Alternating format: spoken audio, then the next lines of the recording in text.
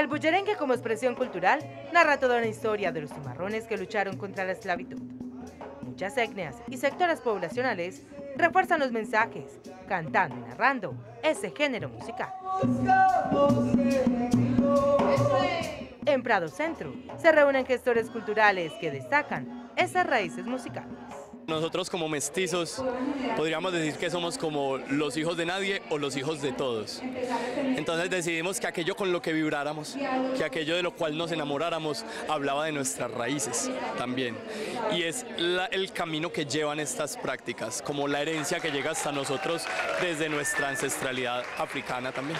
Este proyecto nació en el Centro Cultural La Chispa de Prado Centro desde una experimentación artística, con tanto éxito que se convirtió en toda una apuesta que hoy habla de memoria, paz y reconciliación. Nace como un ejercicio de creación colectiva. A partir de ciertas visiones que teníamos sobre el país, empezamos a tejerlas y a construir algunas letras como un primer ejercicio que dieron un resultado tan bello que decidimos darle continuidad en 2 álbumes. Además de estas búsquedas desde el pensamiento y desde la palabra, hacemos una búsqueda por las músicas de raíz.